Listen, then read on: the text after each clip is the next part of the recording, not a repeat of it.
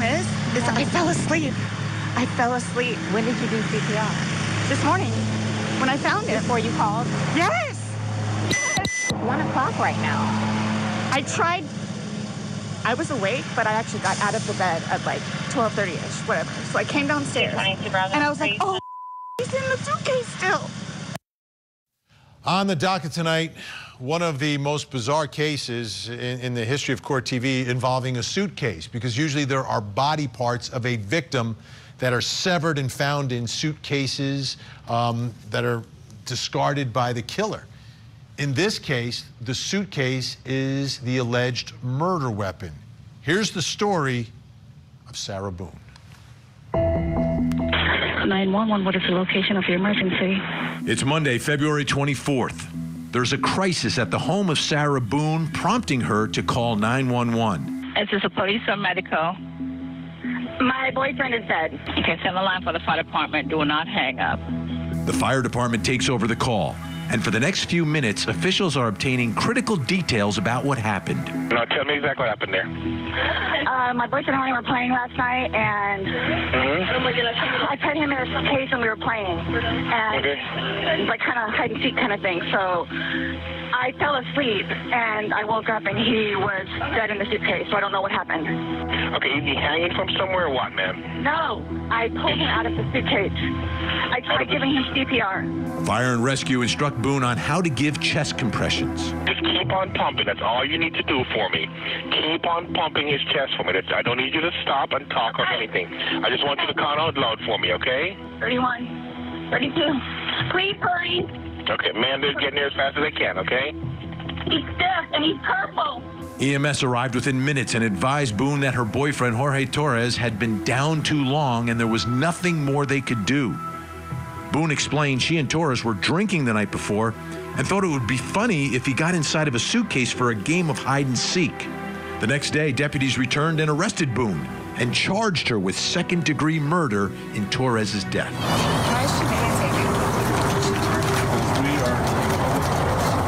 Boone's story about a childhood game gone awry unraveled when investigators say they found video on her cell phone showing Boone taunting and laughing at Torres while he was struggling to get out of the suitcase. I can't breathe, babe. Oh. That's what I feel like when you drink on me. Sarah. I you. can't breathe, Sarah. Yeah.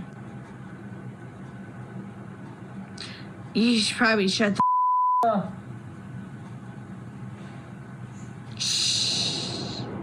When police questioned Boone the next morning, she seemed to have no memory of that happening.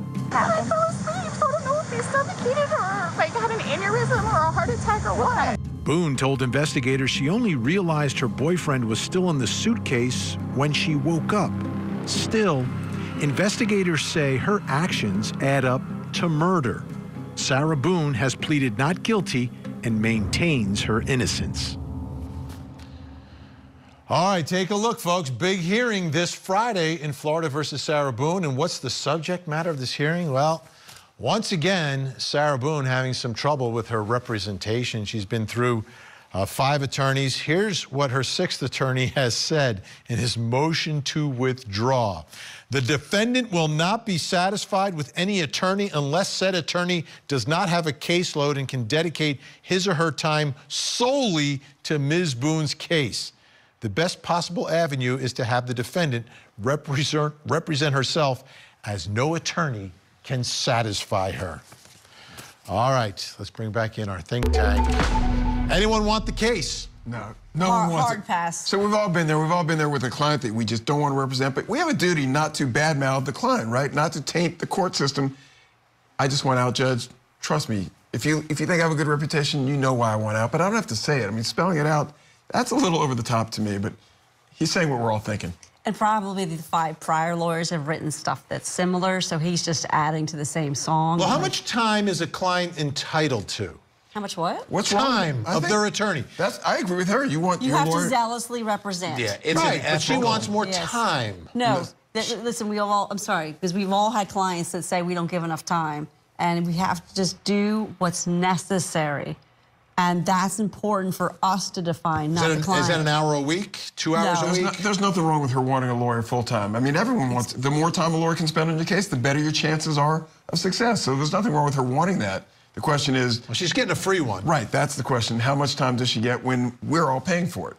You get enough time to do a good job. And really, the judge is concerned about moving the business and closing the case. And I'm kind of surprised that the judge hasn't taken a more stern position. I suspect it's because of what lawyers have written the judge and said, hey, this isn't like a normal person complaining about a lawyer. This is a really extreme set of circumstances. But at some point, a judge is going to try that case, lawyer or not. And this is not, the defense here, we believe, is going to be some form of like battered woman syndrome, something like that. Listen, I'm going to be on your side on this one. Good luck. Yeah, I don't think she's got much luck, but there's going to be a defense presented that she was the victim of some alleged beatings and domestic violence. And accident, and she passed out, and she was asleep. And who would have thought that someone's going to suffocate inside of a suitcase? I mean, yeah, the video kills it.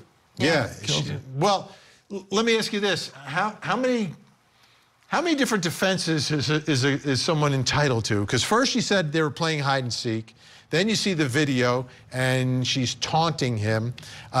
Then she says she doesn't remember, and now it's battered women. Listen, we can have 5,000 defenses. You got 12 jurors, Should the jury know about all the prior ones? No, the prosecution has that burden of proof. Remember, we're just the guy throwing the arrows to see what sticks. So we can do 42 different ones. You need one juror to buy one of the defenses. So you guys have no obligation to the truth.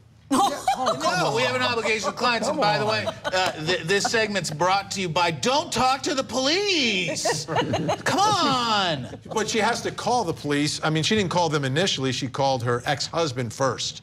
Also, don't videotape yourself doing stupid things. Thank you. That's like rule number Or how one. about just unzipping the suitcase when someone's begging for their life? And show him the door if you don't like him. You should do. Yeah. It was obviously there were problems. They had a history, these two. It was a toxic relationship. It was also a relationship where I think they both enjoyed to be under the influence. I don't see anybody voluntarily getting into a suitcase. How does he get in? Is that a big issue? Yes, because that's the thing. I don't see her wrestling an adult male into a suitcase. What if it's a goof? Like, hey, let's see if I can fit in there. That's the much better question. Or what if it's something that we're doing for some other reason? Or if there's something, there's an explanation. How important is it for the jury to understand how the circumstances under which he got in the suitcase? It's just a piece. It's just a piece. It's one piece. So is intent. I mean, I know the word intent gets used in 100 different ways, but did she intend for him to die? You know, I understand this transfer intent. She could have, her not letting him out equals intent. But, you know, there's intent. Well, her taunting him, I mean. There's intent with 13 stab wounds to your mother, and then there's intent by playing a joke and saying, he's saying he can't breathe. There's intent calling the husband first and not calling, or the ex-husband, excuse me, and not calling 911. There's a lot of smelliness to this case. Is there any mitigation that she was under the influence? Does that help her at all? Like I said, good luck. I don't think Depends on there's who's on the anything jury. Yeah, right? Voluntary intoxication is not traditionally a very good defense. Not legally, but you have people on the jury that are going to say, you know, I could see maybe being in that position, right? Somebody on that jury has done some stupid stuff. This one rises up to pretty stupid. Yeah, and that's where the vagarity is you never know which juror is going to connect with some part of that case and go, man, y'all ain't going to believe this, but there was this one time. The next thing you know, the jury's like, man, makes sense. All right, we shall see. Friday, back in court.